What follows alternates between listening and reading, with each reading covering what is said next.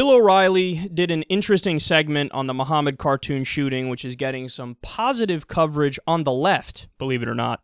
So let's watch, and I'll explain why I disagree. Defeating the jihad by not being dumb. That is the subject of this evening's Talking Points memo. The Garland, Texas Police Department is keeping secret the name of the hero cop who shot 2 jihadists dead on Sunday. That, of course, for his own protection, as radical Muslims are a dire threat. We all know that. Now there is a controversy over whether the anti-Muslim group who ignited the situation did a foolish or a noble thing. Donald Trump weighed in on the group's leader, Pamela Geller.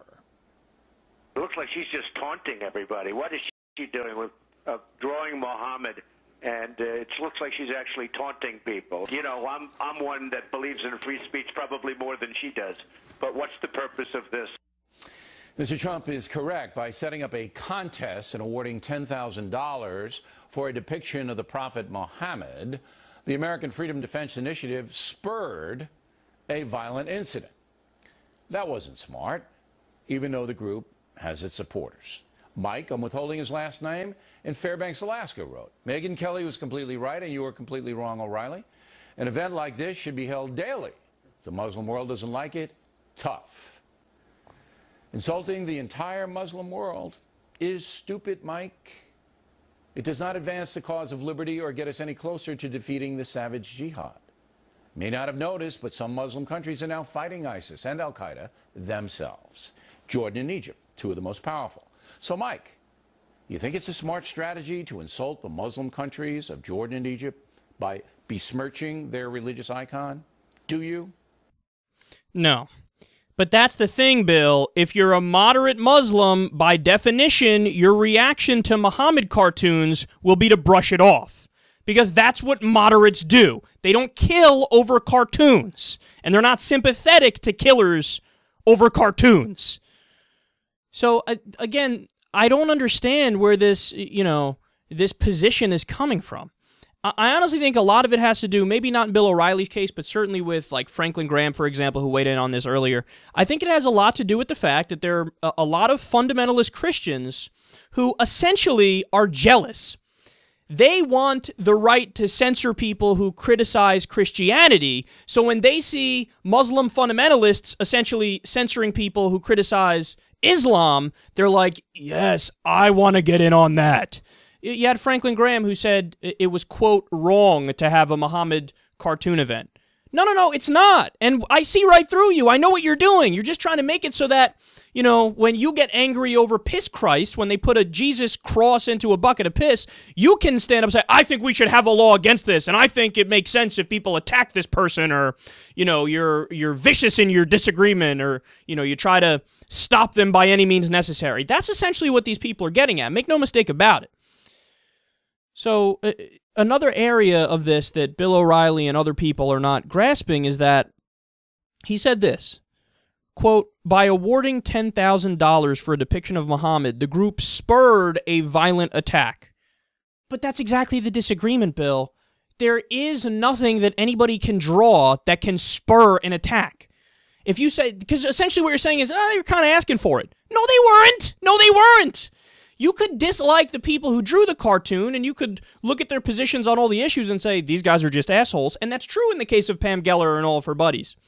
But that doesn't mean that they were asking to be murdered. That doesn't mean that they should expect a jihadist to rush in there and kill them. He makes it seem like, you know what it is? He's criticizing the victim here in the sense that he's grandfathering in the stupidity of jihadists to try to kill people in response to it. But that's the thing to criticize, Bill. The thing to criticize is when people try to kill people over cartoons. That's not acceptable under any circumstance. And you can't casually say, well, they spurred the attack by holding this contest. Really? They spurred the attack. So do I spur attacks from religious crazy people on me when I mock religion like I do every single day? If Bill Maher gets shot by an Al-Qaeda operative, was he asking for it because he criticized Al-Qaeda? How about when Bill Maher called Catholicism a baby fucking cult? If some Catholic decides to kill Bill Maher over that, put a bomb in his bathroom or something, can Bill O'Reilly say, well, look, he spurred it by being so anti-religion. What'd you expect? No, but in a free society, you should be able to criticize bad ideas without having to worry about your head getting blown off. There's no such thing as spurring an attack. Nobody's asking for an attack when they're using speech or when they're drawing things. Okay? Again, I get it. Pam Geller, not a good person. Her group, not good people. They're right-wing assholes, and they're hypocrites. Okay? But that's a different conversation. One in which I agree with all the criticisms against that group. But on this issue, did they spur the attack? No, you're not spurring an attack if you're drawing a fucking cartoon. You're not asking for any violence. The bottom line is this, man. Criticizing bad ideas is the point of free speech. And to have a belief that anybody deserves to die because they drew a cartoon, that's a bad idea. That idea alone deserves criticism. That idea deserves nothing but criticism. The idea that we should respect in a free society or a liberal society or a democracy, that some people think you can maybe do violence against people who draw something, fuck no. In any other context, people would realize how absurd that is. If there was some sort of rule that you can't, mock the Roman Empire, and somebody drew a picture mocking the Roman Empire, and then somebody killed that person because of that or tried to kill them, everybody would go, what are you, fucking stupid? You're going to kill somebody because they mocked the Roman Empire. That's the dumbest thing I've ever heard. What's wrong with you? That idea makes no sense. But when it's Islam, when it's a belief in that religion that maybe you could do violence against somebody who mocks the prophet, all of a sudden now it's more debatable. Well, you did make fun of it. You were kind of asking for it. You did spur the violence on. No, you didn't. You're never asking for violence. You can mock all day long and you're not asking for violence. That's not an appropriate response under any circumstance.